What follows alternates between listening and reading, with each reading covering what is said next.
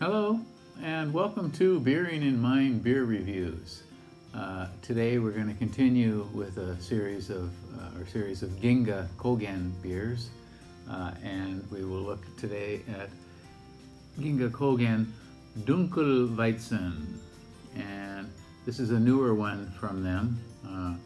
The first ratings on Rate Beer came out in 2018, so it is fairly new.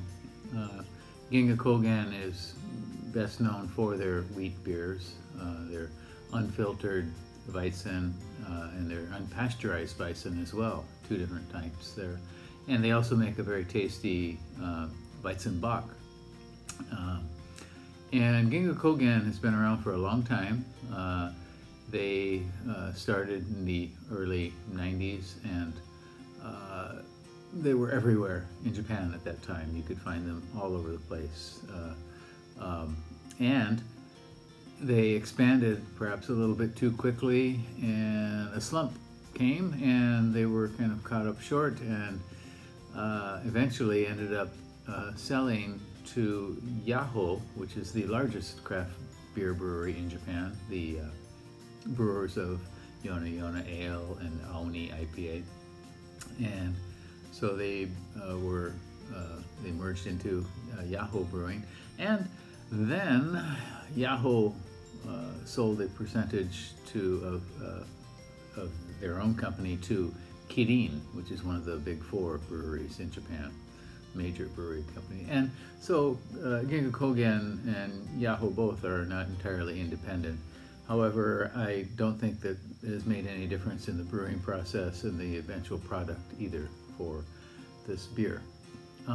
So this is one of their newer ones, 2018, and so on Rate Beer it has only 2 ratings and a average of 3.02, but the ratings, both of them are a little bit higher than that average here. It does not have any percentile ratings for beer, all beer, or for its style. Let's give this a go, okay? DunkelWeizen simply means a Weizen, of course, with a darker malt, more roasted malt.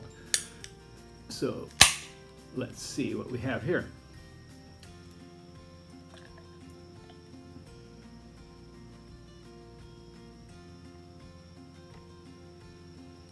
Okay, so it does pour out a rather dark,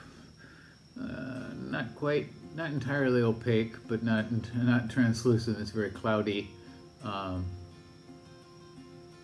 and what we see here is maybe half a finger of light tan head.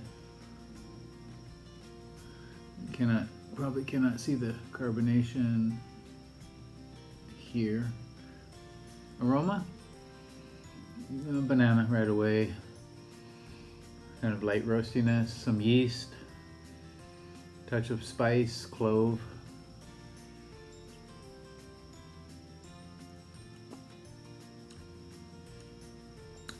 Very gentle wheatiness, kind of light cocoa sort of thing.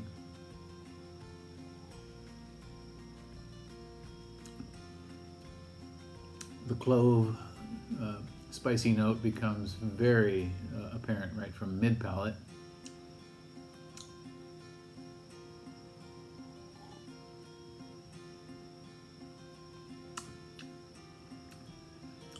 Body is maybe thin, medium, perhaps just a touch watery for this style here. So overall, I'd say this is kind of mild.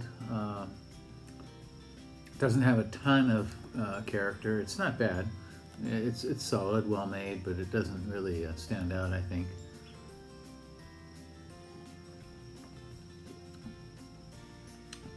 Overall, I think DunkelWeizen is a kind of small style. I mean, Weizens and wheat beers and that sort of thing. There are hundreds of those, if not thousands. Here, DunkelWeizen. Not everybody makes one of these. Here, Ginga Kogen does, and they didn't do a bad job here, I think. Yeah. So, again, this is Ginga Kogen DunkelWeizen, and you may find this in larger liquor stores now, such as Yamaya or Liquor Mountain in Japan. I do not know if this is exported at all, but it may be.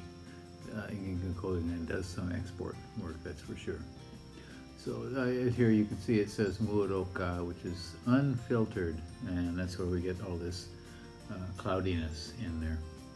So Ginga Kogen DunkelWeizen, and check it out. You may want to leave some comments for me. I would appreciate that, and subscribe to the channel if you would like to know more about Japanese beer, both craft beer and major company beers as well. That's it for today. Thank you very much. Bye bye.